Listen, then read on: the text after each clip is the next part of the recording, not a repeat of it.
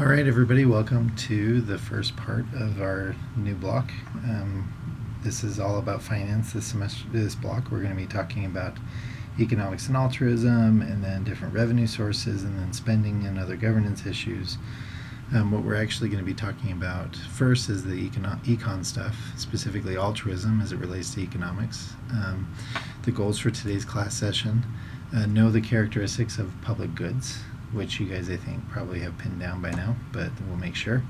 Know the three different kinds of altruism that economists have identified, and know and understand the significance of the Nash equilibrium in questions of altruism. So let's start off by talking about public goods. As all of you probably already know and remember well, right, a public good is non-rival, meaning the consumption by one doesn't reduce the good for another. And then they're also non-excludable. Regarding non-rival, an example of a non-rival good is like oxygen, right? There's enough of it around on the planet that my consumption doesn't reduce it in a practical way for you. Watching a sunset is the same way. The truth is, there's nothing that's purely, well, I mean, there are very few things, I'll say that are purely, truly non-rival. But we only care about whether or not they're non-rival in a practical sense. So even though when I breathe oxygen, there actually is less of it in the world for everybody else, the point is that it's so abundant that in a practical sense it's non-rival. All right, non-excludability means I can't keep people out by artificial means, and so a non-excludable good would be, for example, every year we have Stadium of Fire in Provo, which is the big fireworks show that they put on at the football stadium. Part of that show is excludable, right? Because they only have so many seats in the stadium, so you buy tickets. But from the outside, they can't stop you from seeing the fireworks display. And so from the outside of it, you can see all the big fireworks going up in the air, which is pretty cool. All right. The reason this relates to nonprofits, usually when people talk about public goods, they think about the public goods that government generates, but nonprofits are they're in the business of producing public goods, even if their explicit activity is producing non-public goods. And so when we talk together in class, here's an example of an old-fashioned soup kitchen. I wanted to discuss how something like a soup kitchen, right, because they're providing excludable goods. They're providing non-public goods because they're excludable, meaning they can keep out rich people from eating the food they're providing, and they're also rivalrous, right? Like, the soup that somebody eats is soup that somebody else doesn't get, and so they're not providing a public good in the form of food for low-income people, but they are providing public goods, and I want to talk about those public goods. We'll discuss that together in class. All right, so let's move over to altruism. Altruism relates to public goods in an important way because we get public goods. Public goods have to be paid for. That's how we generate most public goods. Some public goods are paid for through taxes, and so, for example, our park system, the national park system, local parks, whatever, they're all paid for out of tax revenue. And so that's how we get them, is because of taxes. We wouldn't have them but for taxes. Another source of funding for public goods is pooling, and this is where a community gets together to fund sort of more on a voluntary basis, and so it's a public good for that population. Homeowners associations create public goods all the time. They create public spaces where all HOA members get to join in. So there might be like a neighborhood clubhouse that you can use if you sign up. That's a public good for your neighborhood, but it's created by pooling, not by taxes in that case. So there's a voluntary nature there. But everybody who contributes to the pool gets access to the good. So in the first case, taxes are compulsory, but everybody gets it. In the second case, pooling is voluntary, but everybody in the pool gets it. The third is altruism, and altruism is unique because people voluntarily pay for the public good, but they're not even necessarily the ones who get it. And also people who don't contribute altruistically can still get access to the public good. And that's what makes altruism unique, is because it's a voluntary form of public good that of paying for public goods that doesn't require payment to have access. In fact, paying for it doesn't even guarantee access. Like if I'm a donor to a soup kitchen, I'm contributing to the public good, but it's not like I'm eating there. So that's something to consider. All right. Altruism is an interesting concept on many levels. It's got evolutionary significance. Evolutionary biologists that study survival of the species find that it is a survival trait when members of the species are willing to protect or defend others at a personal cost or provide for others. A mother bear protecting her cubs is an example of this. Rational behavior would say run away and have more cubs next year, but that's not how they do it. They put themselves at personal risk in order to protect their young. There are really extreme examples of this in nature where the mother, for example, dies as a result of childbirth, and that's just what happens every time. And so, or laying eggs or whatever it is. And so, so it has evolutionary significance. The problem, of course, for economists is that human beings don't always value promotion of the species. And so to describe altruism as just about promoting, the human race, that doesn't always work. In fact, it doesn't always describe the way why people behave altruistically. And so economists work off the assumption of self-interest, which says that people are primarily motivated by personal interest when they make decisions. Well, if that's true, then why are they donating? Why are they volunteering? And so economists have to kind of alter or address altruism through this mechanism or assumption of self-interest. And in fact, it's been a problem for centuries. Economists have always sort of struggled with understanding why it is people behave altruistically. Here's an early classical economist wrote that how selfish soever man may be supposed, there are evidently some principles in his nature which interest him in the fortunes of others, and render their happiness necessary to him, though he derives nothing from it except the pleasure of seeing it. And so, for some reason, seeing other people's happiness is necessary to our own to a certain extent. Well, from the same time period, somebody wrote, but man has almost constant occasion for the help of his brethren, and it is in vain for him to expect it from their benevolence only. Meaning we shouldn't rely only on the benevolence of others. Instead, we're more likely to prevail if we can interest their self-love in our favor, meaning we get their selfish interest to help us, to promote our interests, then we do better, showing them that it's to their own advantage to do what we require. Well, both these quotes actually come from Adam Smith, who's sort of seen as the father of classical free market economics, and interestingly enough is sort of seen as the primary proponent of self-interested behavior. But the reality is Adam Smith knew well that people craved and desired the well-being of others and that was necessary to their happiness.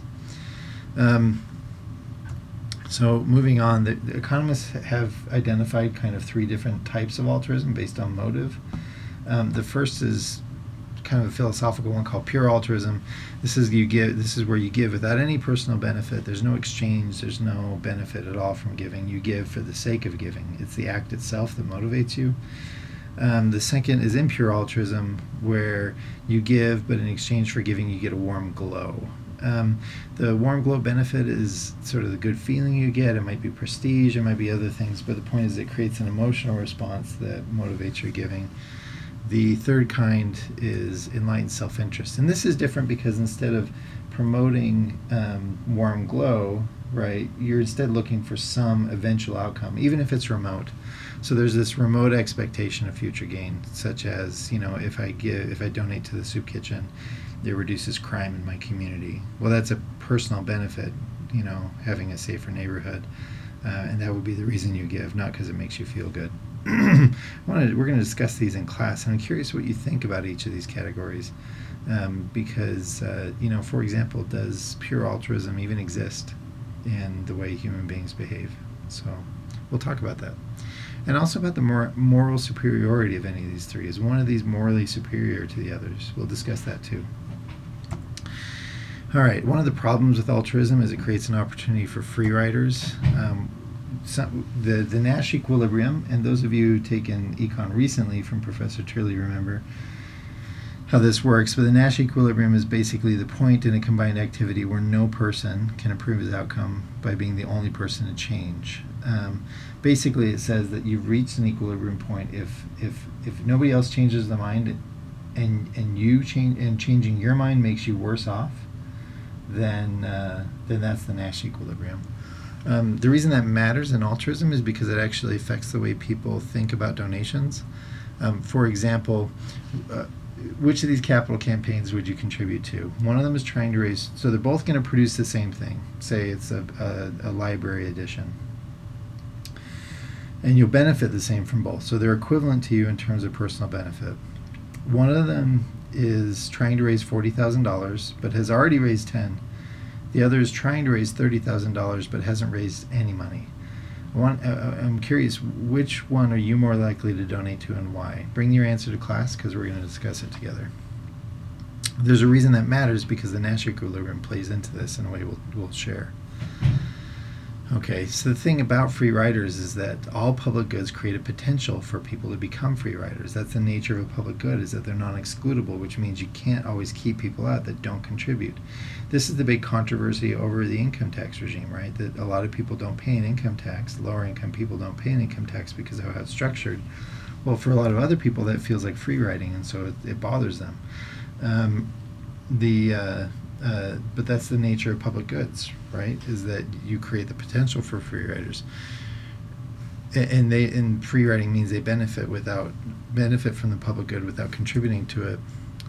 You know, we have social norms to look down on free riders for various reasons, right? We can sort of embarrass them, socially speaking. But the really interesting and I think more important question here is if a public good is funded by altruism, should we care if people free ride? And I want to discuss that question in class too, because should it matter if I'm giving out of the goodness of my heart, should I care if other people give or not? And if I do care, what's the reason? So we'll dig into that. All right, so let's tie this all back to the nonprofit industry, some observations. First of all, society likes the public goods generated or provided by nonprofits. That's obvious. That's why we provide tax-exempt status. Another important observation is that few people are pure altruists. Most are impure altruists, and we'll discuss that idea in class. And almost everyone free rides at some point. And so when nonprofits get frustrated by free riders, they need to remember that that's the nature of the public good that they're providing. Nonprofits also need to be interested in the different kinds of impure altruism that motivate people, because if you're all about generating warm glow for your potential donors, then you need to know what it is that gives them warm glow. Some people, for example, only get warm glow from their own donation. So if they give a donation, they feel good. If other people give a donation, they don't care. Some people get warm glow from the beneficiary's happiness, right? So it's not so much that I give a gift, but it's that I see the beneficiary being happy. And if I donate it, that makes me feel even better. So you can put on a public campaign to help everybody in the community feel good about what you do, even if most of them don't donate. But they feel good. And then if they donate, they feel even better, is how that works. The third is a warm glow that comes from beneficiaries' happiness, but only if bought in. So this would be a public campaign where you're telling the world what you do, and somebody says, you know, I don't really care because I didn't donate to that. But if they do donate, then they feel good because they contributed to the beneficiary's happiness. Some other motivations for altruism that are interesting and important for nonprofits in a practical sense. A lot of people are motivated by sympathy when it comes to altruism, meaning they like to donate to people like themselves. And we're going to have a class session talking about this. Well, we'll cover this among other subjects. But it's important to understand that some people are motivated by helping those that are like them. That certainly will be how BYU tugs at your heartstrings when you all become alumni. When you graduate, they're going to call you and they're going to invite you to donate. They're going to try to remind you of what it was like to be a student. And they're going to tell you that you're donating to current students who were like you one day. And that reminder of likeness is going to generate sympathy and hopefully donations to BYU.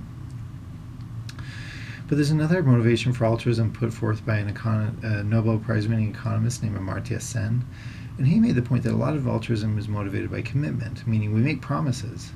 And sometimes those promises come at a cost, a personal cost, but we do it because that's the nature of a promise. And we have these commitments to each other, and those commitments are the source of our altruistic decisions. And then a much more cynical perspective is the keeping up version from Sugden, also an economist, and he pointed out that a lot of altruism is just based on signaling. It's just about telling the world what kind of person you are.